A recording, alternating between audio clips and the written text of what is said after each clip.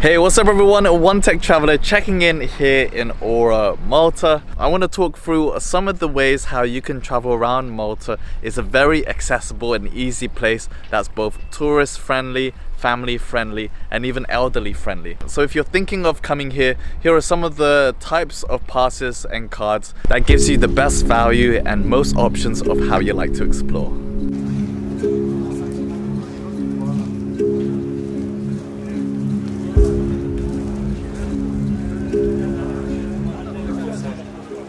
Okay, so I'm right here in Malta, Aura Beach, and been traveling pretty much for the last week or so, exploring a few places. Malta is a very small island, and actually public transport is very good here. The buses themselves are very spacious to accommodate lots of people, elderly people, family, so you really don't have to worry too much about that, and it's something that I appreciate. They have a timetable that runs until the night, and even have a night service for those if you are looking to move to different places. I found the public bus tickets to be very reasonable. At the moment, for an adult single ticket, you are looking at €1.50. In the non-summertime, summertime it goes up to €2 per journey, and then night service is a flat €3 throughout the year. Now there's some good things about that. With the €1.50 single ticket, you can actually use that for as many times within the 2 hours if you are making an interchange, or if you are fast hopping between different places, you can go to any parts within that €1.50. I even have the tickets. Here's an example of one of the tickets that I had when I first came here, so you can see what it looks like, and it actually gives you the time and says how long you can use it until, which is there, and then you just scan it. So there's no concept of like a return ticket. You simply just get the single ticket if that suits you, and you can use it as much times in the 2 hours. And if you're doing one way and back, then you only have that one price to pay. In the summer when it gets a lot busier, then that goes up to €2. Right now it's very quiet, and actually it's a great time to go. It's not too hot. So besides the standard single ticket option, then we have a few others. One is the Explore card and Explore Plus card. In essence, both of them allow you a whole week of unlimited travel on the buses. That includes bus travel within the main island as well as Gozo.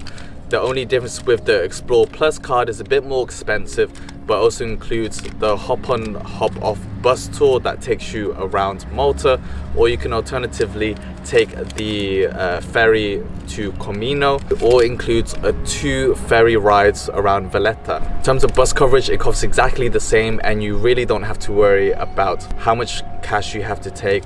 Change can be a bit hit and miss. They're quite lenient, so they will have some change available, but anything that's too large, then expect that they will refuse it. So just for convenience, having these cards are already a no-brainer. In terms of price, the Explore ticket currently is €21, and if you split that over the week, it becomes very reasonable and good value. So if you like to travel a lot, then that's the one to go for.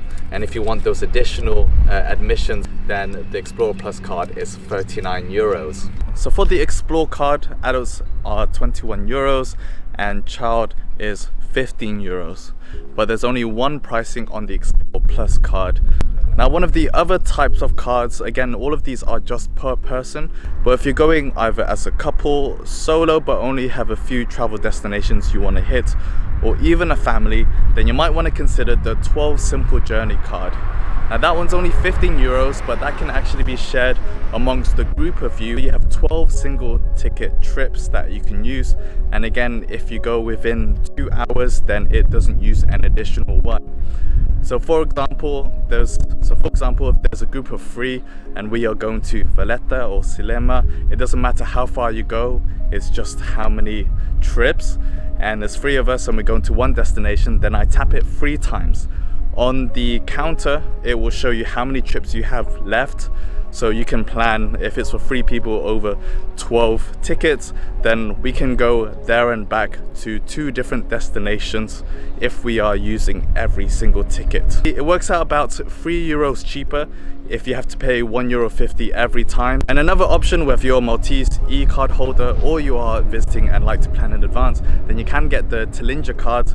This one is kind of like your personalized one, so you do have to register online. There's a registration fee of 10 euros, and you have to upload a photo and a copy of your documents, whether that's a passport or driving license.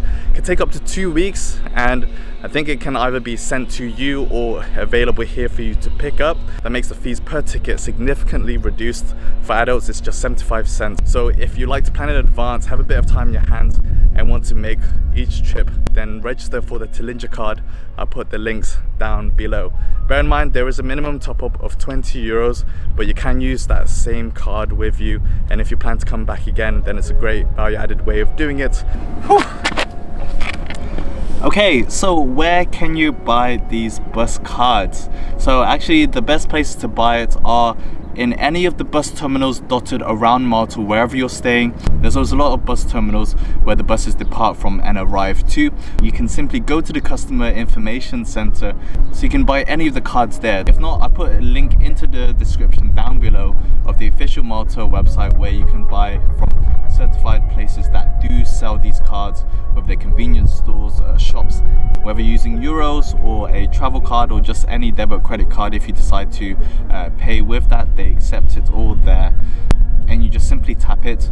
The cards themselves look like this. So this is the 12 Simply journey, and it has the euros pricing on there. Very simple but very effective to use. But honestly, it will save you a lot of time having to look for all your different euros and cards and coins, and it makes that part of traveling so much more seamless.